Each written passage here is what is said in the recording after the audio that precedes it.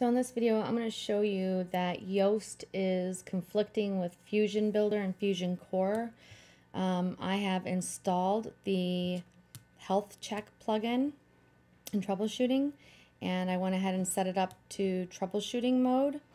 And as you can see, the only plugins that I have activated are Fusion Builder, Fusion Core, Health Check, and Yoast. And when I go to a page on the site, and I go to edit that page,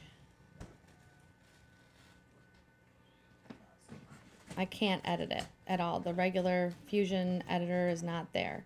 So, and if I click on Fusion Builder Live,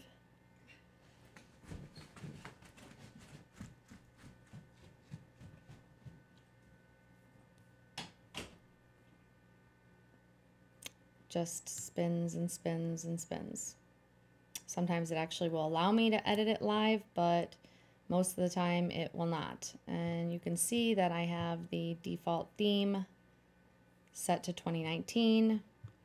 And again, no plugins are enabled except for Fusion Builder, Fusion Core, and Yoast Premium. So if I disable Yoast while troubleshooting,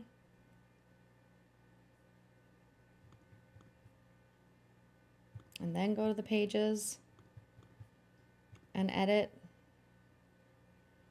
it shows me the Fusion Builder. And if I want to go Fusion Builder Live,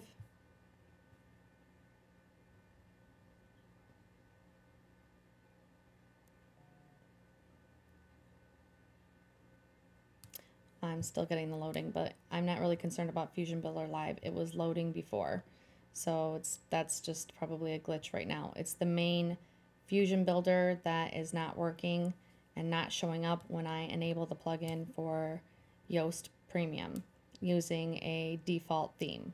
So the Fusion Builder, and Fusion Core are not working with Yoast, and as soon as I turn Yoast off, they worked just fine.